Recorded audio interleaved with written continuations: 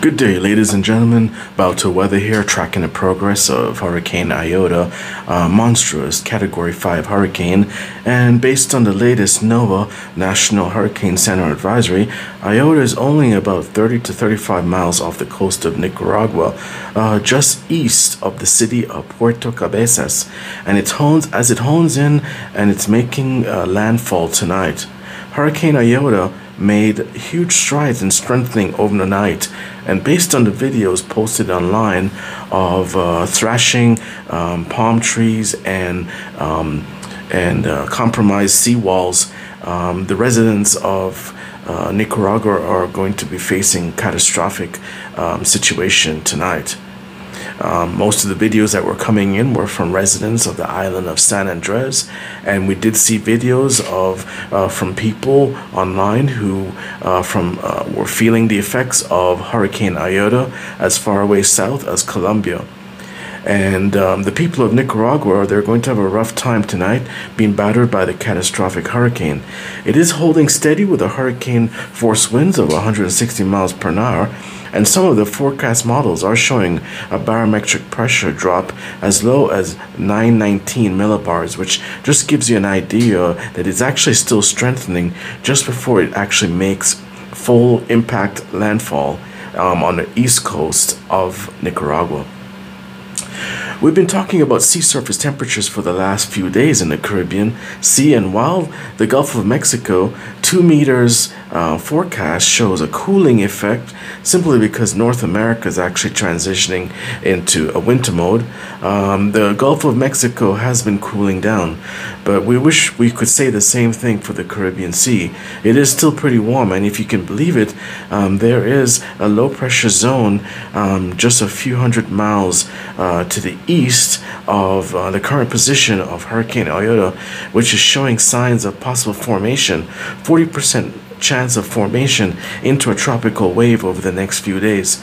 So even while Hurricane IOTA is about to make landfall on the east coast of Nicaragua, there are signs that there's a system brewing just to the east of its current position, which is a little bit it's just hard to believe. Of course, we will continue to monitor all of the data coming in from the satellites to our weather center and keep you up to date. As always, please make sure to like and subscribe and share this video with friends and family and loved ones who maybe have been impacted in one way or another, or perhaps indirectly, by this powerful Category 5 hurricane system.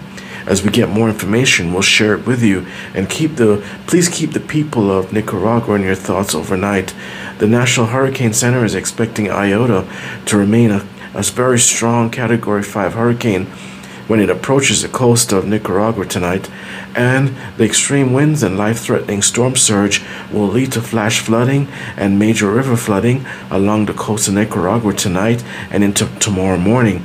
As it makes its way across the landmass of Nicaragua, it will have more of an effect on Honduras than it will have an effect on El Salvador and other nations in the area. So we do have to have the thoughts of the people in Central America, wherever the hurricane warning is in full effect. Heavy rainfall is expected throughout the region through Thursday of this week.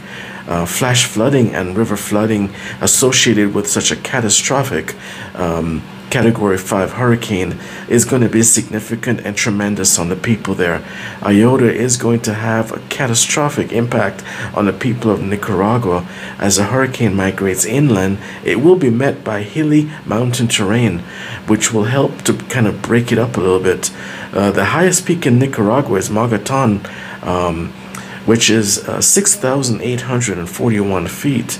The hurricane is going to bring significant rainfall to Honduras, El Salvador, and Nicaragua. As the hurricane travels over Nicaragua and Honduras, it will gravitate towards the mountainous region. The highest peak in Central America, which is Tajumulco, which is about 13,845 feet. Nevertheless, the effects of Hurricane IOTA will impact these nations. Even Belize will feel the effects as it migrates inland and southern Mexico, and the rainfall in this region will be significant for at least the next 4 days.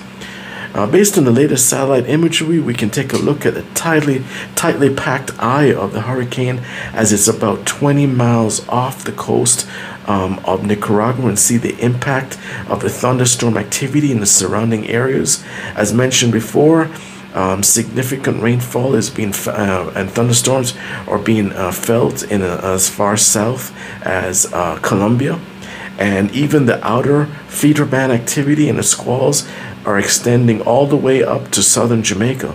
So this is a very sizable system. It's a very powerful Category 5 hurricane with extending over a large land square mileage area.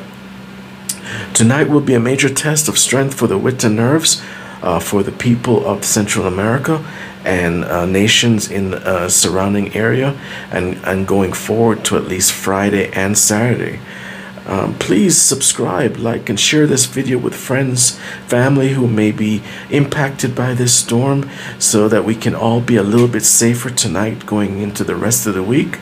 And by all means, please stay in touch with those who are affected by the that you know that are in the affected zones of a hurricane warning of this hurricane, and because it will affect the citizens of those Central American countries for until at least Friday, with tremendous wind, rain, storm surge, and destructive hurricane forces.